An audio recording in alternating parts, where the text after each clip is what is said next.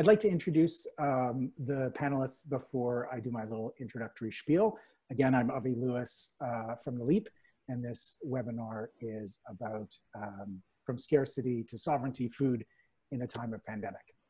And we're going to talk about food justice and the crises and opportunities in the food system in the time of this pandemic, and connecting it to work that's been going on for a long time that many of our panelists have been engaged in.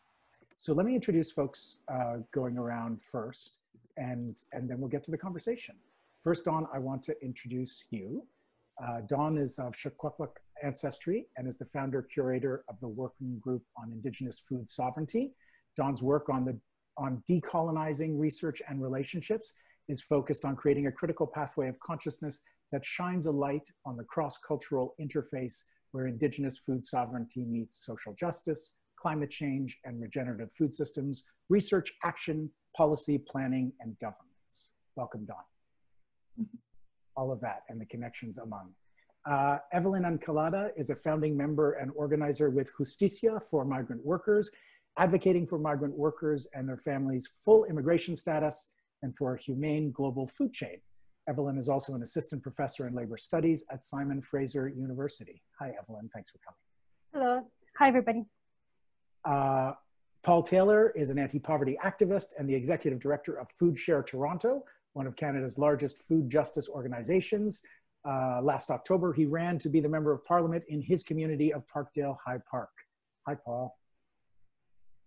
Oh, you're muted, but that's okay. Webinar protocols will kick in momentarily. No Thank you. There you go. No teasing Paul about the haircuts.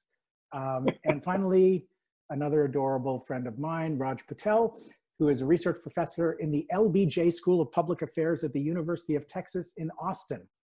Wow, I didn't know you were that. Raj is also a senior research associate at the Unit for Humanities at Rhodes University. The guy has written 6 books, which I find intimidating, and studies the world food system and alternatives to it. Hi, Raj. Hey, Avi. Thanks for having me here. So the LEAP, for those of you who are not familiar with our organization, is an organization that came out of the LEAP Manifesto in 2015. Our shorthand version of explaining the LEAP Manifesto is it was kind of a Green New Deal 1.0. And this webinar about food and the food system is part of a project that we launched in the midst of the pandemic called the People's Bailout. The People's Bailout project for the LEAP has sort of a threefold impetus, and this is my way of describing it: recognizing the political and cultural opening of the pandemic, that we are in a historic moment of massive change, and seeing a need to amplify and push emergency political demands and reforms that can lead to transformative change that we know we need. So we have been engaged in kind of mapping demands from frontline groups and organizations to a longer story arc of relief in the emergency, recovery as there are huge political battles over massive stimulus spending by governments around the world, and reimagining the transforming of our economy and society. Today, I think particularly I'm struck by the fact that this pandemic isn't going anywhere, and we have both more crisis to deal with in the day-to-day, but also from a political advocacy point of view, more time than we thought to make the case and build power behind the systemic changes that this crisis is calling on us to make. So we've done initial work in the People's Bailout Project on the peoplesbailout.ca with a broad range of allies and partners on work and health and housing. And today we are seizing our revolutionary laser pointer and pointing it at food. So what I want to do initially is talk about the pandemic and how it's been in an odd, horrible, and kind of vulnerability-inducing way a teacher. We're learning things about our societies and our pathways in this pandemic. The concrete example that strikes me is the thing about class sizes, as there's debates going on in major industrialized countries about returning to school in September. It's becoming clear that a class size of like 12 or 15 kids is about the only safe configuration for education. 12 to 15 kids in a class is pretty much what decades of research and educational activism has been calling for, saying that we need smaller class sizes. So the pandemic is telling us what in some ways we already knew and what we can now no longer avoid. So I want to try to map this to food and bring your voices into this conversation. Paul, I want to start with you. Do you want to highlight for us one big lesson you feel the pandemic has taught us about our food system? And we'll have a brief first go around, and then we'll have a little more time in the rest of the discussion to go deeper. And we might have to unmute you.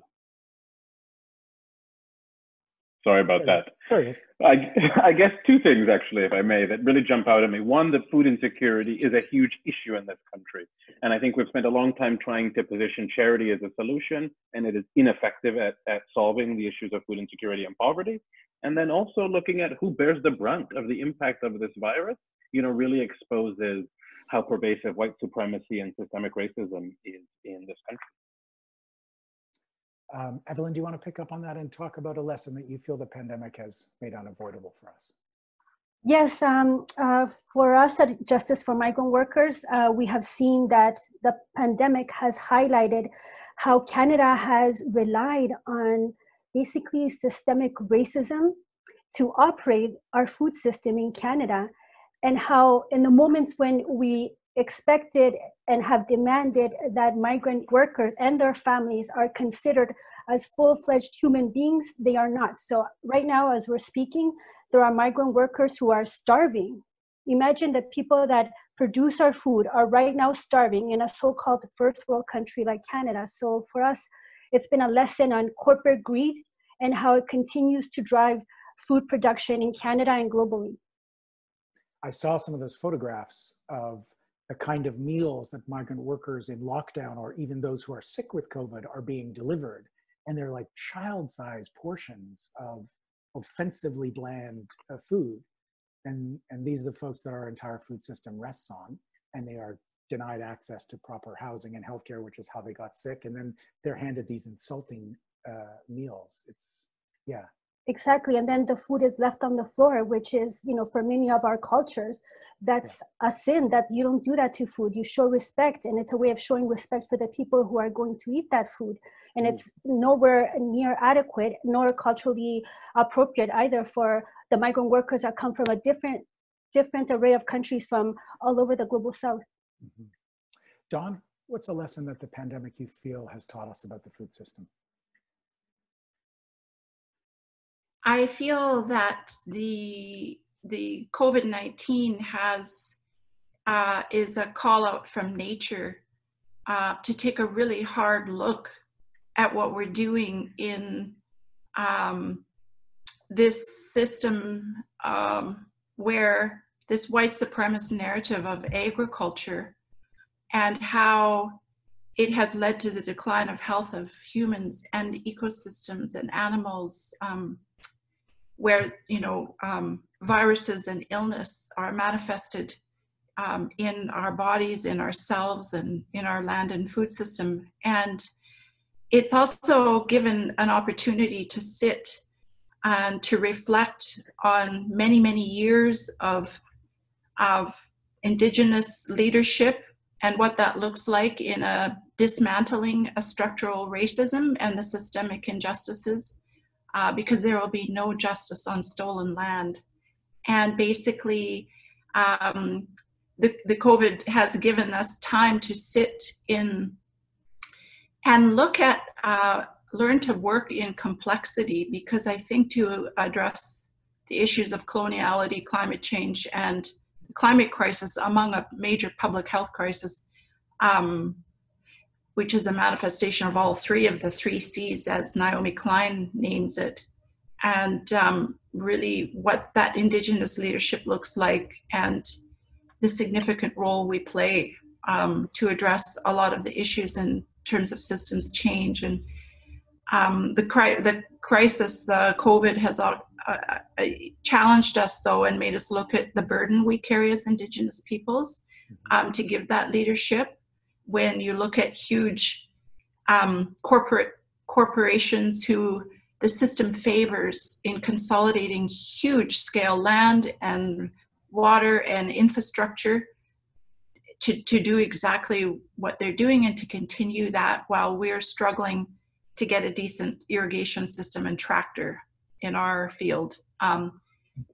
Within an agriculture-centric narrative that we've been forced to adopt, when really we're hunters and gatherers, and our land and food system is on a much broader ecological scale. So the system of Western science-based resource management system is really inadequate. And so we've had time to kind of reflect on that and say, well, what would a people's bailout look like from an Indigenous view? We've done a lot of that good thinking to share. So excellent. We will dig into that. Thank you. Raj? I'm dying to hear that, Dawn, because here, I mean, I'm in occupied Texas on land that was once home to the Apache and the Alabama Coushatta tribe of Texas, among many others. And what I've been struck by is not so much the opportunity. I wish we were seeing a bit more of the cracking open of the possibilities of change. And although there are some strikes by the workers who are at the front line, which I think are terrific, what I'm really struck by is how powerful these corporations are. And particularly here in the United States, where meat companies, for example, managed to get from our president exceptions to be able to classify their slaughterhouses as essential operations, and through that managed to put workers, often disproportionately migrant workers, disproportionately women, on the front lines of one of the most insanely dangerous work environments before COVID. And if you look at all the hotspots, particularly around here in Texas, it's prisons and it's meat slaughterhouses that have really popped up. And it just boggles the imagination how powerful these corporations can be when they're able to sort of curry favor with the government in order to be able to sacrifice workers so that a few more pigs might be exported, in the case of Texas, to China. So I've been really quite struck by, I mean, I knew how powerful corporations were, but this is a moment where it's all check and no balance in terms of their ability to head to the trough. And pandemic capitalism is, I think, quite terrifying. We just lost Evelyn, who will be logging back in momentarily. A couple of quick housekeeping notes while we're waiting for Evelyn to come back. I have been told to speak louder. This is a first in my lifetime, and probably the fault of my headset. So I will attempt to bellow, and please somebody tell me to back off if it gets annoying. Okay, but some of the comments are that I'm a little quiet. There is an alternative, which is that you could just turn on the closed captioning, which we are lucky enough to have. And Jody Chan from the LEAP is helping with live captioning. There's a button at the bottom for closed captioning. So if anyone could benefit from that, please make use of that feature. So we are talking about this crisis, and we've said that the food system, all of us in our different avenues of work have said that the food system was already in crisis before the pandemic hit. So let's take a moment to explain a little bit more of what we mean by that. What was the nature of the various crises in the food system, and how did the pandemic exacerbate them? And obviously you each have different areas of focus and expertise that overlap in that. But Evelyn, you mentioned in your first answer that there was already a crisis in the migrant farm working sector. Tell us a little bit more about the pre-existing conditions and how the pandemic impacted them. Okay, well, there's obviously colonization, neoliberal readjustments, or neoliberal restructuring through structural adjustment programs that have devastated many countries, many rural livelihoods in Jamaica, in Mexico. And these are families that have been farming the lands for generations. They have a lot of indigenous knowledge about the land in which they live, and Canada is completely complicit through the signing of the free trade agreement, through NAFTA, and now in its new refurbished form that basically just continues to support corporations. All of these people from the countryside in the global south have lost their jobs. So they have already been disciplined by globalization, by neoliberalism, to be a source of cheap labor. And so Canada, the Canadian government, and of course we could say that many governments of the so-called global north, have captured this labor force as basically an indentured labor force, a disposable labor force, and constructed categories like temporary, like migrant, and undocumented. And that's something that we have to remember, that these categories are not neutral, they're state created. And depending on the label that you have with you a certain set of rights, or you don't.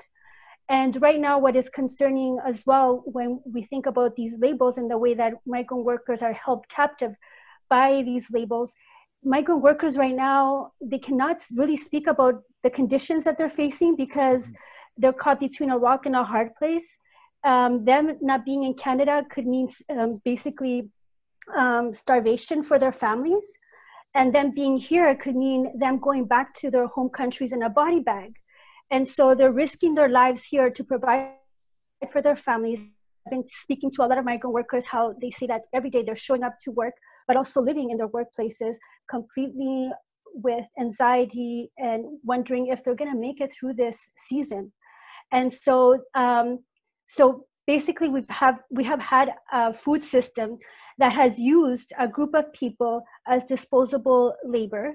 And since the beginning, we've been asking for and demanding for status as one way to leverage the power imbalance between employers and the Canadian government and migrant workers, but that still hasn't happened. And now that we see that the system is completely broken, it's not broken, this is the way that the system was actually set up. Yeah, set up in exactly this way. I'm delighted that you brought that powerful demand for status on arrival for all. And I was so excited to see various migrant rights organizers and organizations launch that campaign recently in Canada in the midst of the pandemic.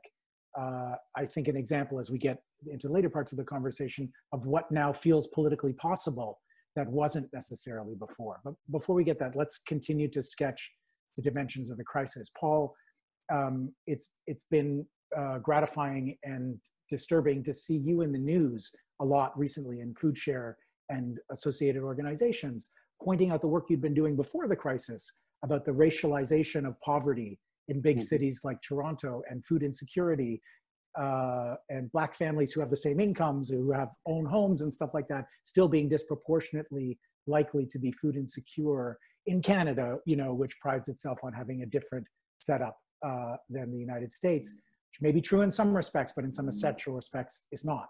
So give us a little bit more on the pre-existing and the COVID exacerbated crisis from the work that you do. For sure. So, you know, I work at a community food organization, and I think going back quite a while, you know, I think in the movement, the food movement, so to speak, people acknowledge that 4.4 million Canadians are food insecure. You know, but what we realize is when we report out on the statistics around food insecurity in this country, they don't necessarily speak to, or they don't speak to the experiences of folks that are especially vulnerable. So for FoodShare, we wanted to dive in, take a deeper dive, and actually look at what the experience for Black folks was in this country. And it was eye-opening in so many ways. You know, initially we found, you know, Black Canadians are 3.5 times more likely to be food insecure than white Canadians. We found that 12% of white children live in food insecure households versus 36% of Black children. You know, those are startling enough, but what we found after that really spoke to how this is an issue. And first of all, I should say, when we're talking about 4.4 million folks who are living in food insecure households, that's equal to the cities of populations of Calgary and Toronto combined.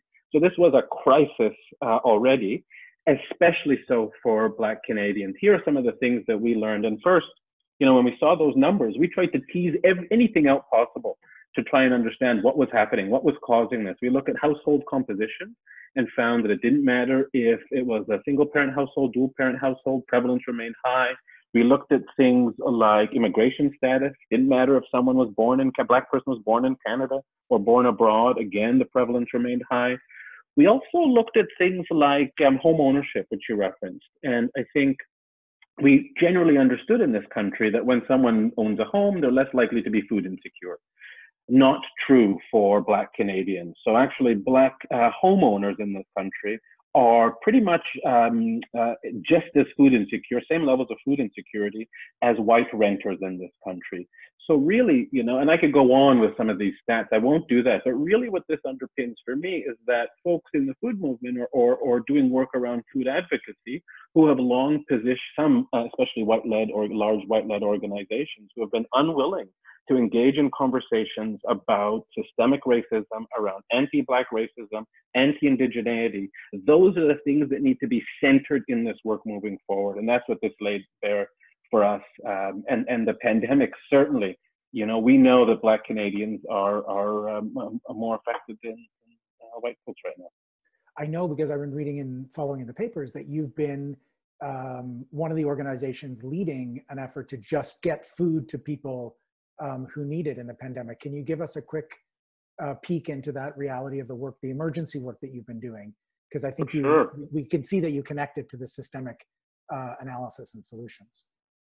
Yeah, so we never imagined that we'd be giving out free food. It's not a part of our model. There are other groups that do that. But we realized that a lot of those organizations that required people to come to them, whether it's food banks, that sort of thing, food pantries, were having challenges, obviously, welcoming folks. So we said, we've got a model where we're able to distribute boxes of fresh produce to folks.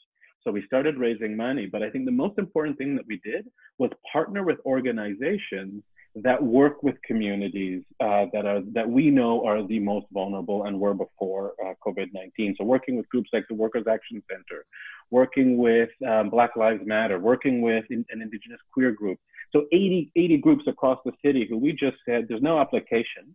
We want you tell us who to send this fresh produce to, and we will deliver it to their homes, you know? And that's been really important. And I think an opportunity for us to build some key relationships as this work moves forward, because as you've said, you know, this is one element of the work, the emergency piece, but this has exposed systems that are in desperate need of change. So we look forward to working with these groups to do that as well, to advance that work as well. Don, I feel like you want to jump in. You started in our conversation with talking about the pandemic as a kind of message from Mother Nature. Do you want to talk in some of those terms about the crisis that pre-existed this pandemic?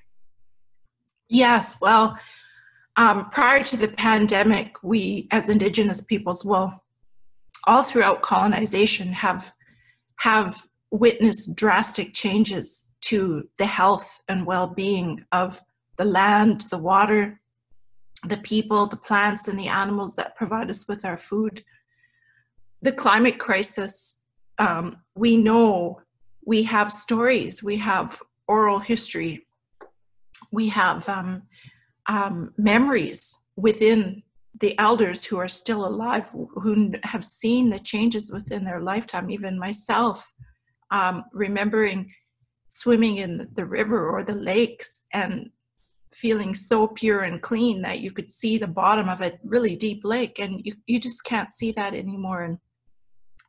And we know that as hunters and fishers and gatherers in this part of the world, and an estimated 2/3 of all Indigenous peoples in so-called North America are hunters and gatherers, and hunters and gatherers are among the oldest living memory of what it means to live sustainably on this planet. Hunters and gatherers have been here for 90% of the time that humans have been here, and it's because of the model of economy, in large part, the subsistence, the giving, the sharing, the trading, the cooperation.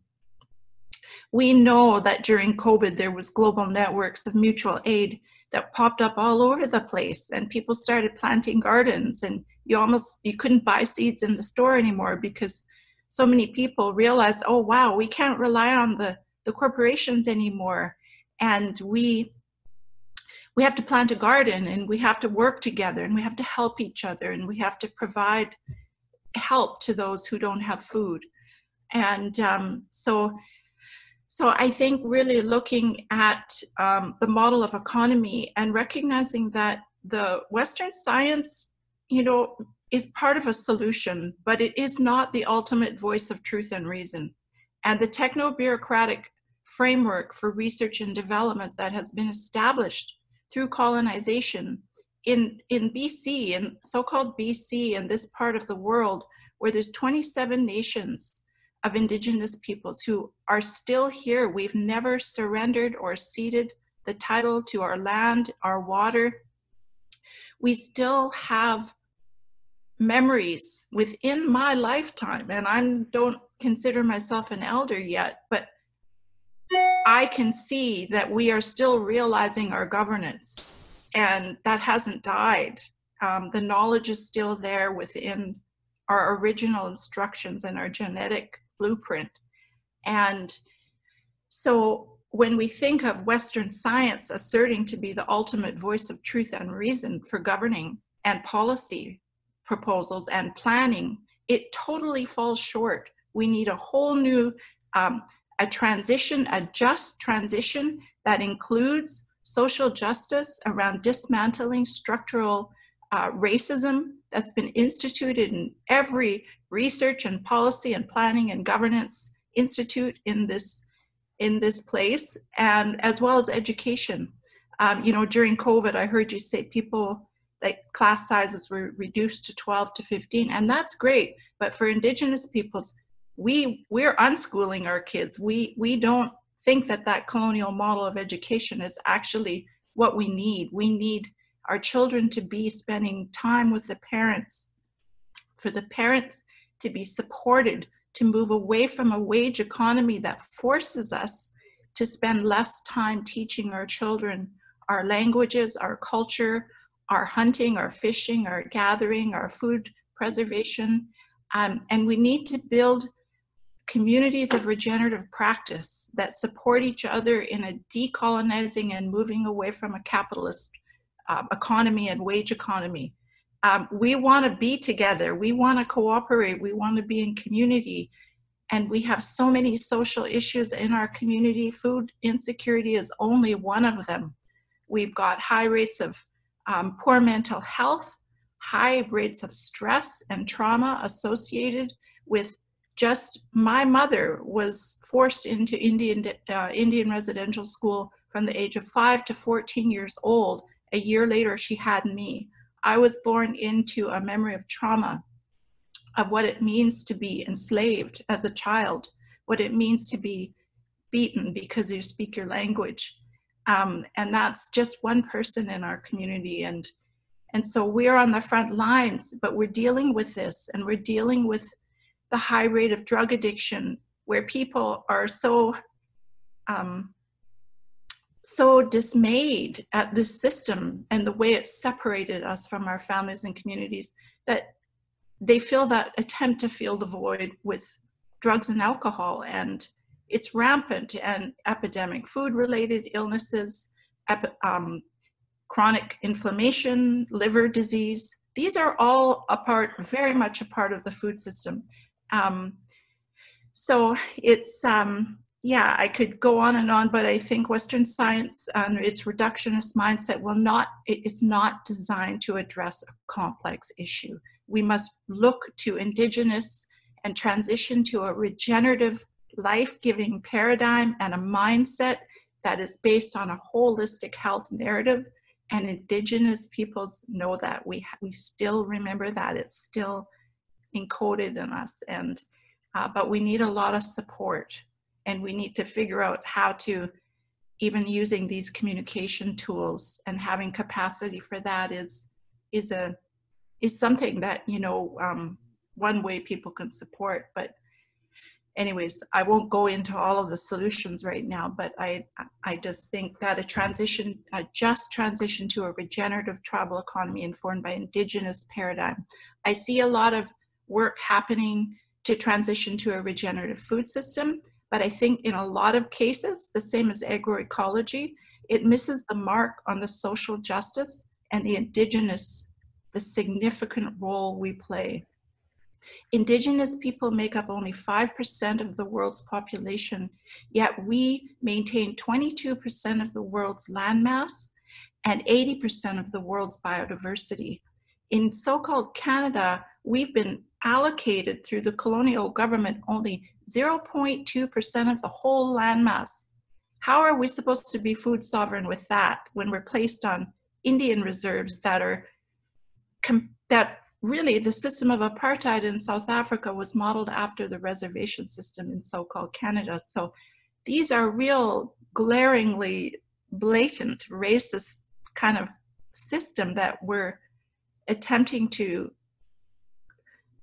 that I think there's huge opportunity to transition out of, but it really must be centering Indigenous leadership and Indigenous knowledge. And that's not to discount the people of color, because I know that people of color from all over the world were dispossessed from the same global forces. So I think capitalism and coloniality is an experience we share globally. So. Don, you're so good at making the connections, and the people in the chat are cheering. And I do want to point out that we have a very lively chat going on, and an audience that at the very least stretches from the Gulf Coast, folks in New Orleans to the far north in Canada and well beyond. And so I really appreciate the connections and the holistic way that you're approaching these subjects. And Raj, that's a lot of what you do in your work. But as we wrap up this round, considering the crisis and how the pandemic exploded it, I wonder if you could bring in a little bit of the perspective from your work on farming and around the world.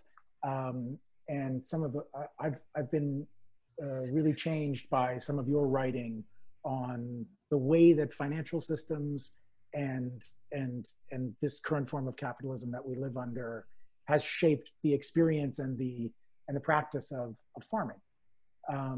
And I'd love it if you could shine a little light on the crises in the farming system, which Dawn, I think, has put in a holistic context versus hunting and gathering and other conceptions of the food system. But the global food system is a thing.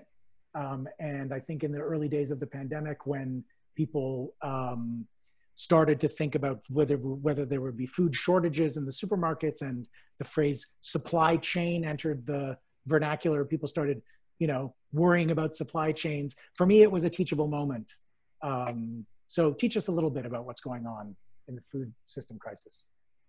I'm not sure that anyone wants to follow Dawn in thinking through the sort of the big picture here. But if I can maybe lob it in one idea to help sort of pull this all together, it's the idea of debt.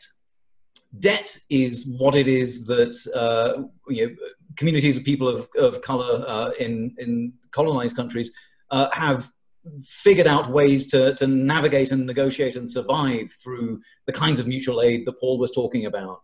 And the systems of debt that deeply impact farmers, whether in the United States or in Canada or in the global South, are remarkably similar because the corporations that administer them are remarkably similar. And if you're interested in the sort of lock-in for the paradigm that we're in at the moment, debt is sort of front and center, because as soon as farmers on occupied land or on land that they've farmed for generations start falling into debt, then the pressure is on to fall into the paradigm of industrial agriculture, not because it is a better paradigm, but because it offers some pathway out of debt without default and without losing the land on which which your family has been attached for generations.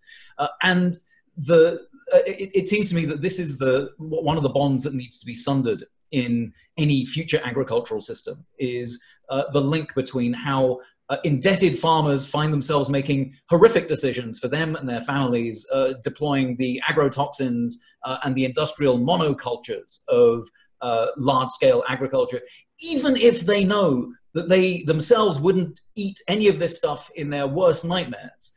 But they must do it in order to satisfy the bank and to satisfy the debt that has been imposed by the World Bank or the International Monetary Fund, and to make it possible to perhaps save enough money to send a child off to school. These kinds of excruciating short-term decisions in the hope of some sort of long-term better outcome are the crushes that industrial agriculture forces farmers into. So, I mean, I think if we look across the world in this moment, we see debt as the master's tool. And whether that's the debt that's being wielded over small-scale farmers in the global north or south, to be able to, shunting them into one form of production away from sustainability, or whether it's the kind of debt that's wielded by private equity firms and by the G20 countries bilaterally. You see countries in the global south suffering and selling off their land, even if it's not their land, which, and again, thank you, Dawn, for bringing up again and again the fact that that land was never these states to give away, and nonetheless they do it. That impulse to bring in, capital from China or from Wall Street or wherever it is in order to pay off the debt, that is driving industrial agriculture even deeper in this moment of COVID. And I think if we are to be able to take the step back away, building on the traditions of mutual aid and mutual support that we're starting to build now, that debt has to end. A dozen years ago, there was a global financial crisis where a lot of us learned for the first time that debt had been itself commodified, that the debts of mortgages had been packaged and sliced and diced and resold, and that there was a debt in bubble, right? That people were making money off of other people's debts. And this, in the intervening years, there's been a financialization of land and of farmland around the world. And Raj, if you can just speak a little bit to that, I think it's important to understand the crisis that you brought to really human terms about the choices that farm families need to make. But one of the big barriers is farms are getting bigger and bigger. You need a lot of money to buy land. Private equity vulture firms are buying up land and speculating on it. And the whole thing is about profits rather than feeding people. So that's more my brutal reductionist version of it. But can you fill in some of the blanks around how debt is playing out in how food gets produced? Well, I mean, just very quickly, I mean, the excellent academic Madeleine Fairbairn has talked about land as like gold with yield. And land is now just another investment class. And it provides the kinds of return that, other assets may go up and down, but land produces food, and so you can buy and sell it, but it also provides that interest. And the interest comes from the transformation of farmer as someone who is connected to their land into someone who is a debt peon. Someone who exists to be able to maintain their, just a sort of fingernail hold on the land by following the most lucrative return path. And even if that return path is mining the soil for its fertility and poisoning people downstream and very carbon intensive and polluting the air, it doesn't, what matters is being able to hang on by your fingernails. And so again, debt becomes this mechanism through which the land is turned into an asset that generates its yield. But this is, this is why I'm so concerned with the idea of what comes next, because if we're interested in a sort of decolonizing approach to this debt, then it can't merely be a sort of land to the tiller moment if we are to take Dawn's call for the rematriation of land seriously. If land is to be rematriated, if we are to have a transformative relationship to the indigenous communities that still live and thrive in and around this alienated land, then what's the relationship between, for example, sustainable farmers and indigenous communities? I think if we're interested in let's imagine the debt goes away. What comes next after that? I'd like to jump in here. Please. So, I've been an activist the better part of my life. I think I was born into it by nature of being the eldest survivor of intergenerational impacts of Indian residential school. And my journey of self-realization through my meditation and my fellowship of natural spiritual healing through the meditation center I practice at, that aligns very well with my Shekwatmuk and my Indigenous teachings of Knuchen Stut, Kwesalten Aus. Knuchen Stut means take care of yourself first. Only when you can take care of yourself and you're not a burden to the tribe, then you can give to others. And it encourages that, of course. Tribal values is sharing and giving and cooperating. It's never about the individualism, it's individuality. And I think these are important concepts because in activism, I feel, especially in, and this isn't to disrespect any of our white settler friends and allies, many of whom are showing up in the most gracious way to support and really looking at how to unpack their white privilege, their white fragility, and really what does it mean to dismantle a white supremacist narrative. Ultimately, it's best done by Indigenous people and people of color to do it for ourselves and by ourselves, but we can't do it alone. And we saw what happened in South Africa when the Rainbow Nations, as Desmond Tutu and Nelson Mandela coined that term, and back in the 1960s in the US, the Rainbow Coalitions, the people like Black Panthers and the Red Berets and different people of all colors, poor working class white people mobilized under that term, Rainbow Coalitions, and so the ability to come together, the need to come together with people of all colors is important. But it's really interesting what happens with how so many of us have been colonized and kind of internalized a lot of the colonial ways. We all have. We've all been impacted by it. And I think for Indigenous leadership to really be able to center a narrative. And when I think about debt and I think about capitalism, and when I think about responding to the WTO and responding to the big corporations who, even in my own territory, are coming in and buying up huge tracts of land and extracting huge amounts of water, and the time spent responding to that versus the time spent mobilizing the knowledge and the networks, the people power, and really trusting and validating and building legitimacy in the grassroots voices where the real knowledge lives. Because I'm not convinced that responding to any of thing to do with capitalism or talking to neoliberalists is actually what we need to do. I don't know that we're going to change much that way.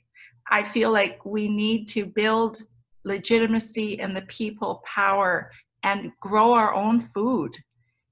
If you have a backyard, if you don't have a backyard, lobby your parks board in the cities and decolonize the land in the parks, grow food. We're doing it in Vancouver. I'm happy to say the city of the Vancouver Parks Board has awarded us a residency, our working group on Indigenous food sovereignty in Strathcona Park, a very historical park with a long history of social justice and activism, with Hogan's Alley and a big Asian community, and so they've accepted our vision to restore Indigenous food lands into their capital planning budget of 2022 to 2026. So there are always allies. There's and even if it's in your municipal government, I think that's a good place to start to build legitimacy and to really look at how to decolonize and how to work with people of all colors and develop that decolonial anti-racist framework and organize gatherings and mobilize, which Paul and I have been doing work together on that, and we'll be announcing an upcoming event in the fall. But yeah, I think just there's lots we can do, even though it seems this capitalism seems so overwhelming. Seems a little big. It does seem a little big. Well, I want to carry through. We're already kind of starting to run out of time, and I want to take where you've brought us, Dawn, and pivot to some of the demands that are coming up, specifically around food and food workers, in all of the dimensions that we've been discussing, a result of these centuries of the construction of the system under which we now live, and some of the ways out. And I think, Dawn, you've already eloquently put the need to bring struggles together, to bring people together around the things that really connect us. And so, Evelyn, I want to bring your voice back into this, and talking about the people, the most invisible and essential workers in the food system currently. And I was so thrilled that you started with the global trade system and the way that campesinos and peasant farmers around the world have been displaced through trade policies and through colonial neoliberal trade deals, and end up as migrant workers in richer countries. And now we have this call for status for all and other specific demands that bring together, for me, some of the key elements of a response and invite other movements in to those struggles and connect the dots. So let's talk a little bit about solutions that you and others in your space are proposing. Firstly, when I was listening to Dawn and Raj, I kept on thinking about the commodification of migrant workers and their lives and their bodies and their senses, and how sometimes the migrant rights movement has used the language of neoliberalism, like, for instance, saying, oh, but they contribute to the economy, to assert their worth, but then that's a way of further commodifying the people that are part of our community. So we definitely want to stay away from that. And we're beyond right now, writing endless policy reports, because it's all about mobilizing. So wherever the state is not, wherever the state abandons, then community takes over. And when I think about community, I'm talking about transnational community. So now, yes, I'll get to some of the solutions that we're dreaming, and that's how solutions start, by imagining the possible and making that what we thought was impossible actually possible. Right now, where we are at is a political moment for possibilities now more than ever.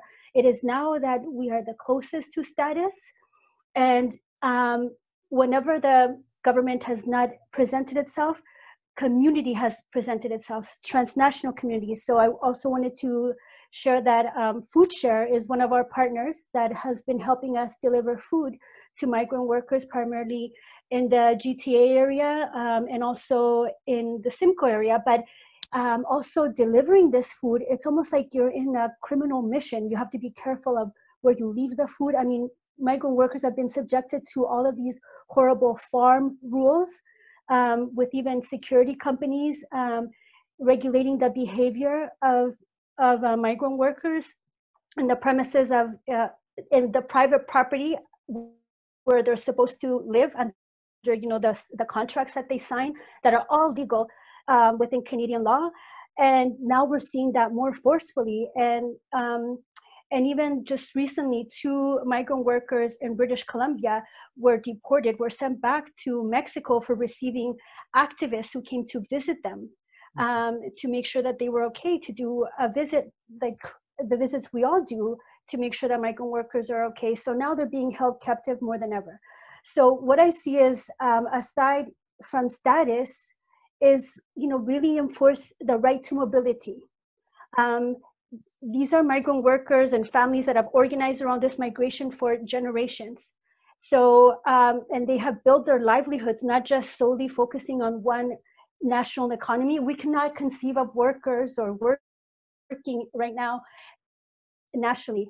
We are all connected globally, and we could see that more so with food more than ever now.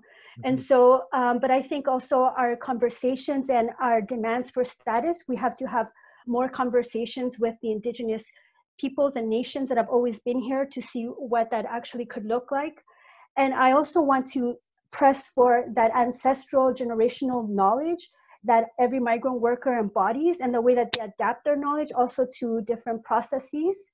And I have to say too that many times when I go to rural Ontario, sometimes I will see that migrant workers have a plot of land where they cultivate their jalapenos or other culturally appropriate food. And the way that they talk about and they engage with that plot of land is very different and more humane and more interconnected than the way that they work in a greenhouse where they, where all these chemicals are sprayed. So we have to go back to that.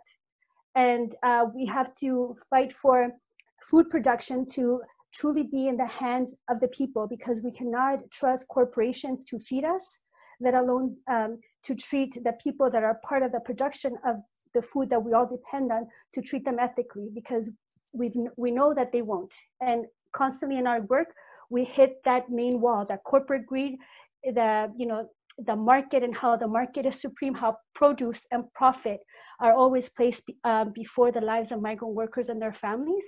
So I'd rather focus on that. I want to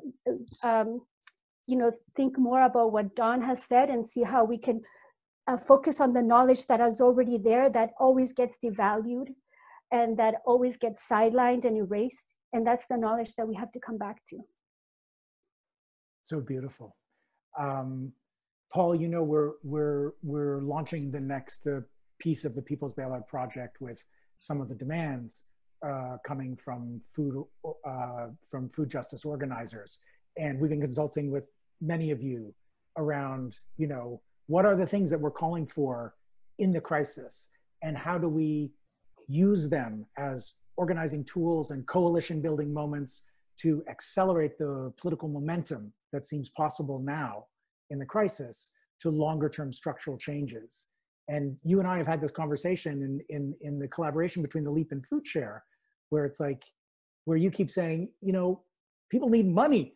You can't solve a food problem just with food. As long as we're still in capitalism, people need basic, whether it's a guaranteed annual income or a jobs guarantee. There needs to be an economic rebalancing for people to have access to food, which should be more expensive if it's grown in healthier ways, and workers are paid appropriately, and farm workers have rights and the right to unionize and all of these things. So let's speak a little bit about some of the structural changes from your point of view, Paul, that are required, and where you see possibilities in this moment, which does seem quite fertile as it also seems dire. I think you said such an important word that I think is really important as we think about what needs to happen. And rights.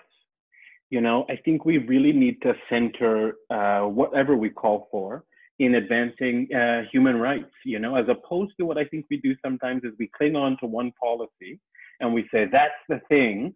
But I think we need to look at a framework that's based on a human rights framework that allows for a decent standard of living for all. So yes, we need things like a minimum income floor, a basic income, but we also need progressive labor laws. We need a guarantee of a basket of publicly provided services. Like, you look at what people are spending a lot of money on often. It's childcare. And we know that investments in childcare, those are green jobs.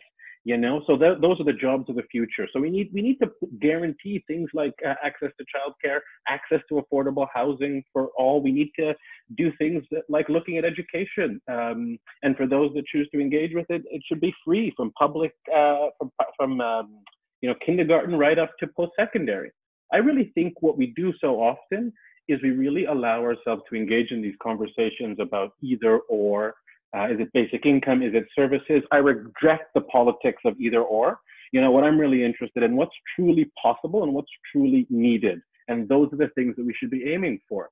The only other thing I want to add is I've been thinking about this a little bit more as I look at statistics and information and hear stories about food insecurity. It's reminded me that what we need is a healthcare system that actually goes beyond sick care. We can't have a healthcare system that's divorced from things like access to affordable food, access to recreation centers, and other health promoting spaces. Those are the solutions that I think for so long we've been convinced are radical. But that's not radical. I think what's radical is making it legal for billionaires to extract wealth the way that they have and funnel it into their tax havens. It's time for that stuff to end, and let's start actually advancing what's possible in this country and driving a people's agenda. This is beautiful that we're talking about solutions to access to food crisis, and you're talking about healthcare and education, and obviously the climate crisis and responses to the climate crisis, an economy based on care, valuing care for the earth and each other, to take words that appeared in the LEAP manifesto 5 years ago, is clearly the level that we need to be talking about. There are some interesting policy things, not to privilege one over others, but for instance, there's this Nourish program that tries to bring locally produced healthy food to hospitals. Why should hospital food be so crappy when there are local food producers all around who can be connected to the healthcare system, and also, you know, lower emissions and pollution and waste? And so these solutions that actually speak to a multidimensional approach, solving lots of problems at one go, and actually acknowledging that we face crises that are intertwined and we need solutions that intersect. Paul.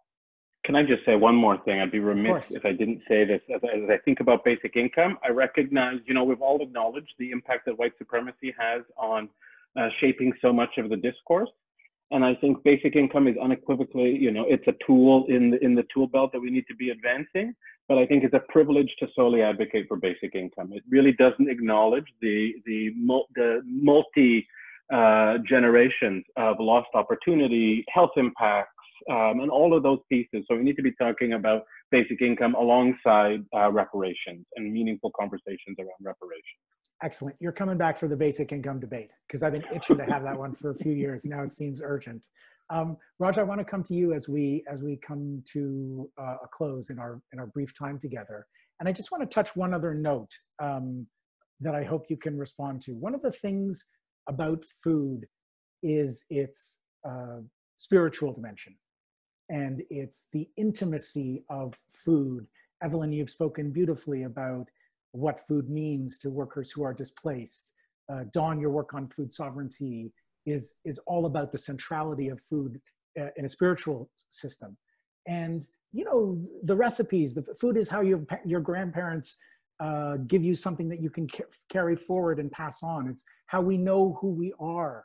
And there have been moments in this pandemic where I feel like people have definitely found comfort in food, and a lot of comfort food. And this is one of the ways, the central ways that we take care of each other. One of the things that makes food justice activism such a foundational and intersectional practice. But Raj, can you speak a little bit when we think about solutions and the political moment that we're in, the opportunities that there are to connect with food on a different level, to connect the politics of it to the, you know, because we've gone very big in this conversation, and I want to stay big and bring it to the table at the same time. One of the things that I've been noticing in my engagements with movements is, I mean, if you go to a Black Lives Matter protest, for example, here in the United States, people are having fun. I mean, there are some dark moments. We've had one particularly dark moment here in Austin just a few days ago. But the protests are also spaces for joy.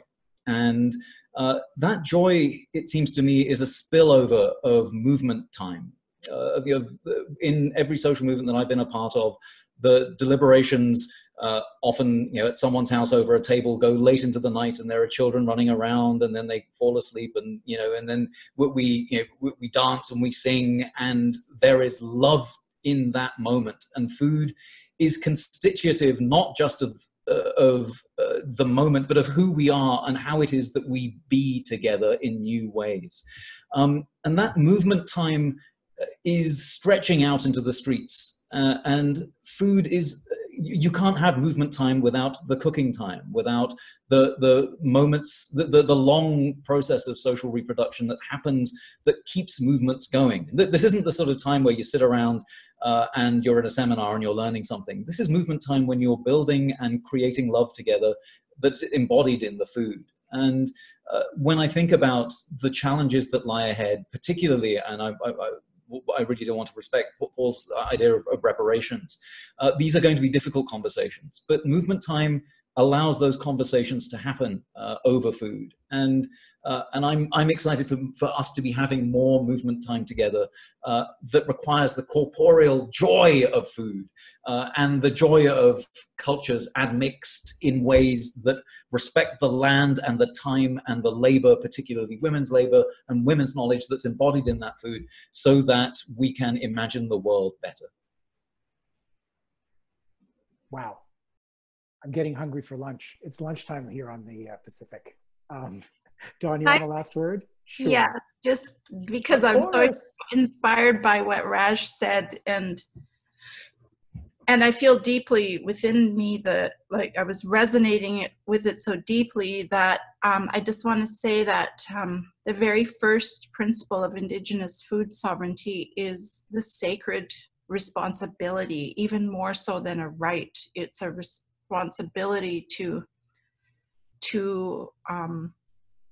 ourselves, to the land, the water, the people, the plants, the animals that provide us with our food. And, you know, food is, we eat it, so it becomes us.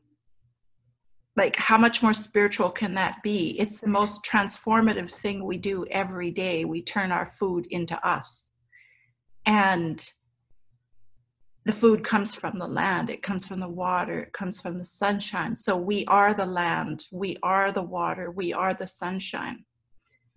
And it's really sad to know that so many people have become disconnected to that. They go to the grocery store, they actually think that that's the power, and we give way too much power to that. Gardening, being out in the forest, picking berries.